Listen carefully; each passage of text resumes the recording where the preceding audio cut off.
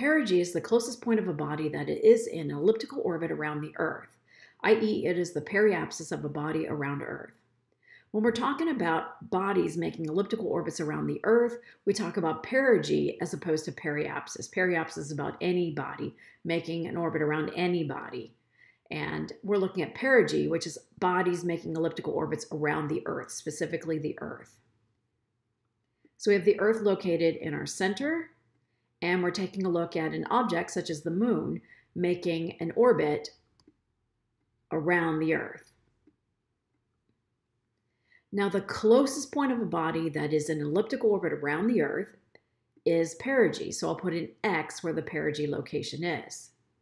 Perigee is the point in the elliptical orbit where the object is at closest point to the Earth.